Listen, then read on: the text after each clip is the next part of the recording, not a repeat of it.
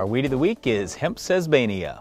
Well, the good news is Hemp Sesbania is an annual weed, so it's not the most difficult weed to control.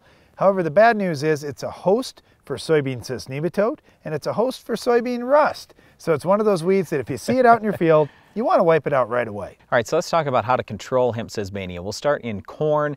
This really isn't that difficult a weed to get under control as long as you get 2 shots on it. Verdict is going to be the best thing pre-emerge. We really like the HPPD's post, but status would work fine too, especially if you threw just a little bit of atrazine with it. In soybeans, Valor is a great pre-emerge option. You could use Roundup or Liberty, Post. Another thing that you could do post is put in FlexStar. That's got some kick as well. All right, turning to wheat, Sharpen Down is the best option, and then follow post-emerge with Husky, and Hemp Sesbania shouldn't be an issue on your farm. Well, that's all for our Weed of the Week, Hemp Sesbania, but there's more Ag PhD to come right after this.